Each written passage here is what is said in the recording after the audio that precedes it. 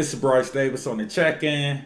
On July 5th, Drake was in Chicago for his All Blur tour with 21 Savage, where he was performing Genuine So Anxious, and a fan decided to throw a phone at him, hitting him on the side, but like a professional, you know, he just kept singing. He pretty much ignored it, just kept it moving as he's supposed to. That's what you're supposed to do in situations like that. You don't give clout chasers no moment, because we all know at the end of the day why the phone was thrown.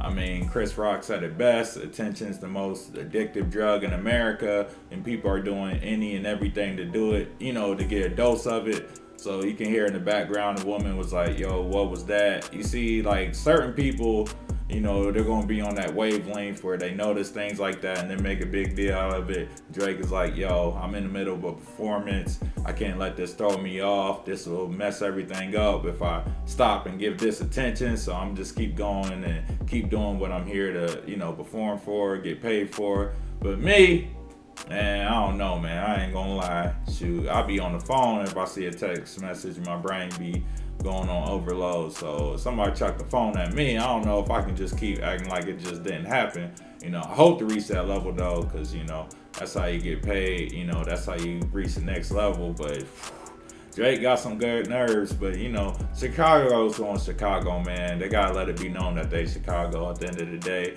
No matter where you at, there's always gonna be niggas out there. So, you know, there's 50 states, it's a lot of states, and it's a lot of niggas out there. You know, it don't matter how high you raise the ticket prices, they still gonna be there. And I ain't even gonna make it a race thing, because, you know, there's white niggas there too. And this seems to be a fad for real, because I know it's been numerous other artists that have been hit with phones lately, you know what I'm saying? So I don't know what's up with this trend. But anyway, let me know how y'all feel about it in the comments. And of course, if you like the video, make sure you like and subscribe.